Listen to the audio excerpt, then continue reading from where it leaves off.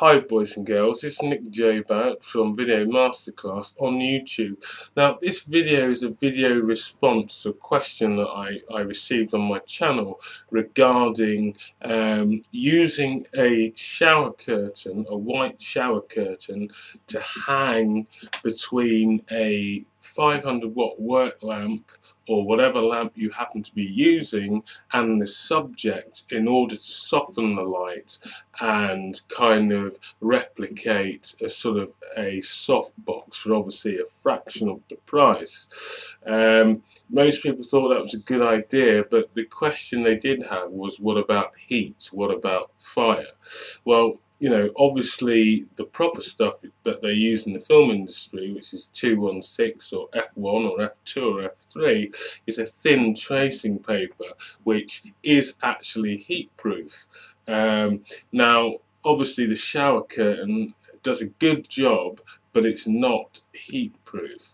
But here's the thing. If you've got like a 6x6 shower curtain hung between, if this is the shower curtain here, and I'm sat here now, and the camera's over there, and I've got a work lamp behind it to create a nice soft light shining through. Now, the way soft light works is that the bigger the source, i.e. the bigger the soft light, the softer the light is.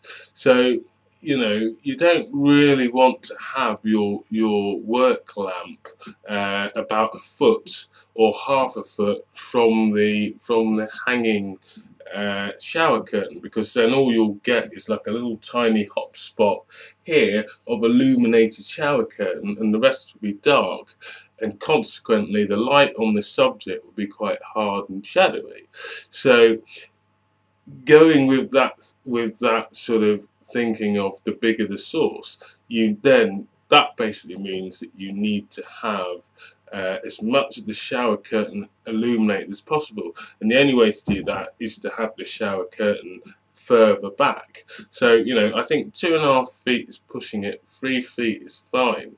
You know, so if you work on you don't really get any closer to it than 3 feet to 2.5 feet, you're going to be in good stead. That's pretty much the distance I tend to have it at. Sometimes I'll have it at 4 foot back, but I've never ever had a problem with a shower curtain setting on fire, because you're not wrapping it round the actual work lamp, and the heat from work lamps don't really go out in a straight line. They sort of emulate out in a radiant sort of fashion around the whole head.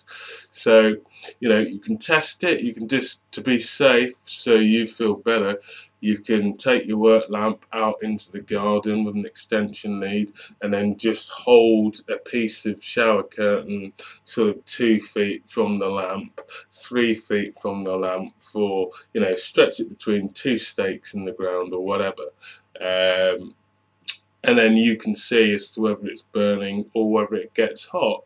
The other way you can do is just, when you've got your work lamp there, before you put your sheet into place, is just use your hand.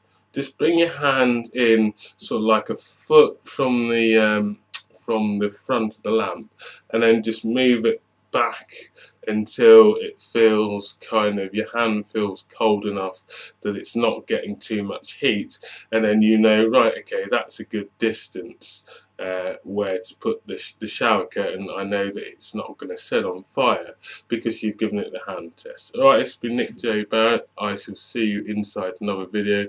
I hope that answers the question.